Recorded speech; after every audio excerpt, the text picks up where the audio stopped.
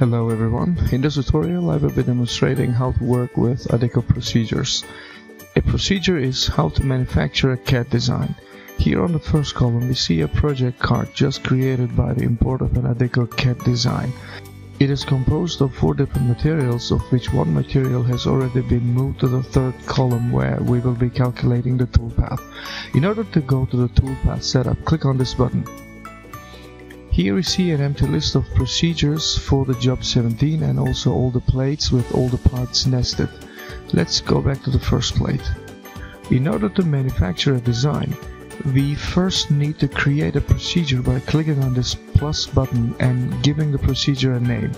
Let's call it ADeko, which will remind me that I should utilize this specific procedure whenever I have a design to be manufactured coming from ADeko as my favorite CAD tool.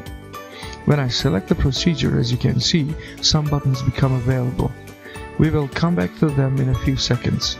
Let's go into the procedure. Now the column shows us an empty list of layers for the procedure called ADeko, as you can see here. Next, we need to import layers from the specific design we just imported. This is gonna be a one-time only setup and it won't be repeated again.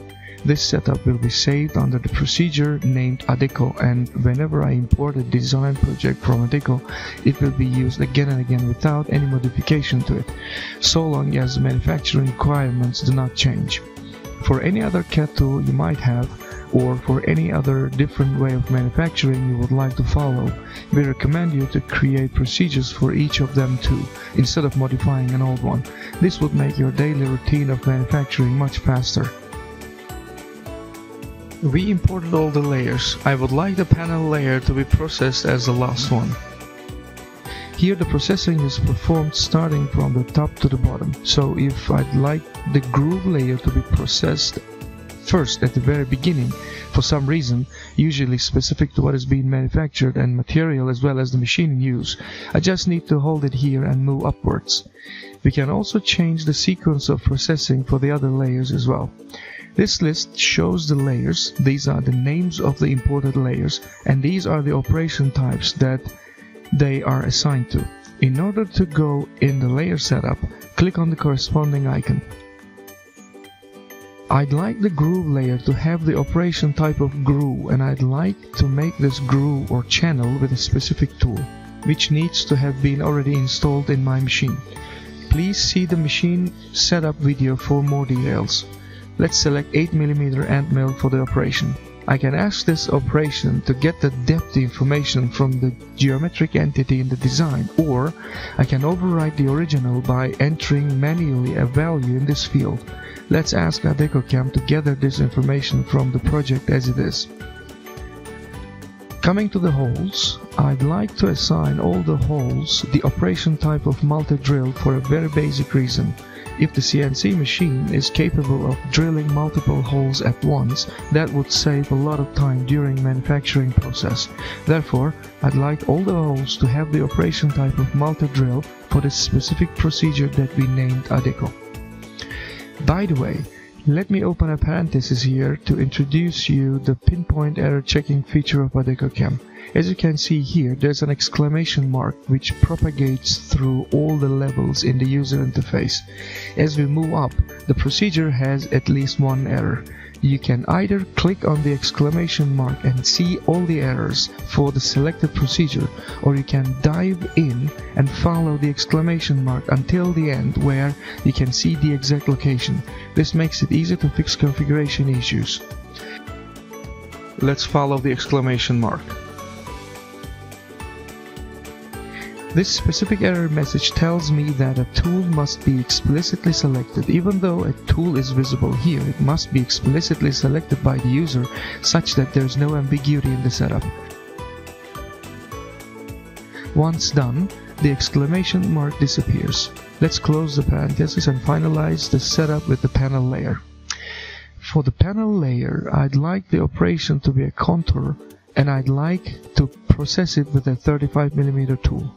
I will not check this Get Depth from Entity checkbox and enter a value manually here. This is because the plate material I have has a specific thickness which might be different than that used in the original design. I can also arrange how the tool will approach and leave to and from each part. Let's have an angled entry with some distance both for approach and leave points. The image in the middle provides visual feedback that confirms what I should expect from this setup. Now setup is completed. In order to calculate and create a toolpath for all the selected layers for all the plates and parts, I just need to click on this button. This calculation might take some time for large projects, and at the end of it we can see the toolpath in magenta color. I can inspect the toolpath visually against any unexpected issues before actual manufacturing, as the machine code is going to correspond to this visible toolpath. This looks a bit complicated as everything is visible at the same time. Let's isolate one layer from the rest. I click on this button to make some other hidden functions available. We would like to see only the holes with 8mm diameter, so I uncheck and disable all the other layers but the one we would like to see. Recalculate the toolpath to update the display. Now we see the toolpath for only the holes with 8mm diameter, and I can visually inspect whether there's an error in the procedure setup or everything is in place and as expected. It seems to be okay. Let's see what happens if one of the settings has an error. We will check this checkbox to introduce an error due to otherwise correct setup and see how to detect it visually through inspection. Let's recalculate the toolpath. In cases like this one, a mistake in the setup can easily be detected for a given project file and a procedure, and such an error needs to be corrected only once, as the changes are instantly saved to disk for future uses. As one can see, the tool does not go through the material but stays on the surface of the material. The depth of the geometric feature is 0, so there's no hole. Let's correct this mistake and recalculate the toolpath to see that the holes have now depth. You can inspect one by one each of the layers by isolating them from the rest, as I just showed. Once you are sure all the layers are processed correctly, enable all the layers back and recalculate the toolpath for all the layers at once.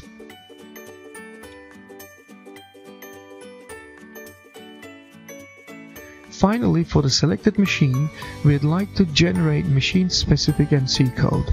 Do it by clicking on this button. The NC code shows up here on the right-hand side. Once again, before the actual manufacturing process, you can go through the code and inspect visually against any possible errors. If things look okay, save the NC code files and send them to the machine for actual manufacturing. There will be one file for each plate and for each side, in case of double-sided plates.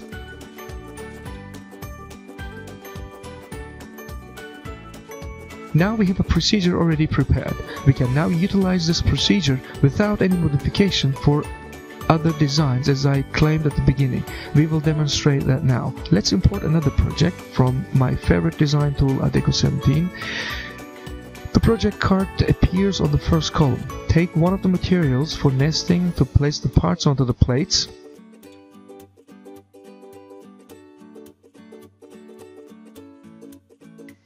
And move the job to the third column, where we will be calculating the toolpath using our already prepared procedure. This was from the first project and this is from the one we just imported.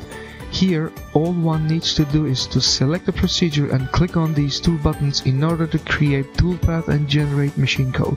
This is how easy it is to manufacture a design once a procedure is correctly set up in adekoCAM.